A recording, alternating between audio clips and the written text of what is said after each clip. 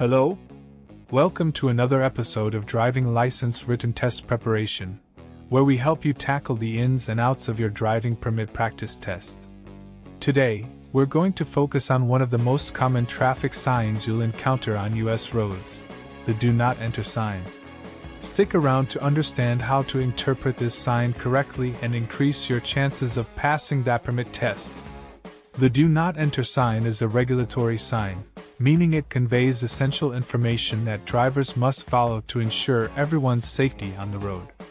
It's a red and white sign, featuring a red circle with a white horizontal rectangle in the middle.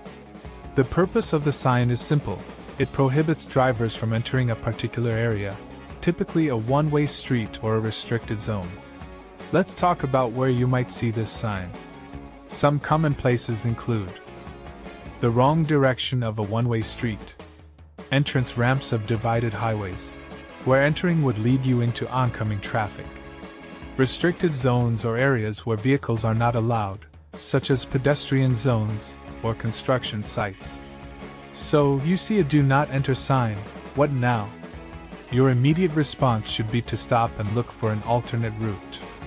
Never try to proceed past the sign, as doing so could lead to dangerous situations or accidents. Alright, future drivers. Now that you know what a Do Not Enter sign means and how to react, let's discuss how to apply this knowledge to your permit practice test. Here are some tips. Make sure you understand and can identify the sign. Memorize its red and white color scheme and distinctive design. Remember that it's a regulatory sign, which means you must follow its instructions to ensure road safety.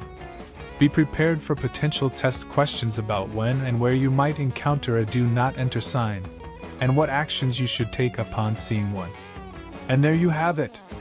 You're now equipped with the knowledge you need to tackle any Do Not Enter sign related questions on your driving permit practice test. Don't forget to review other road signs and regulations. The more you know, the better your chances of passing. If you found this video helpful, please give it a thumbs up and subscribe to our channel for more driving license mastery tips. Good luck, and see you on the road!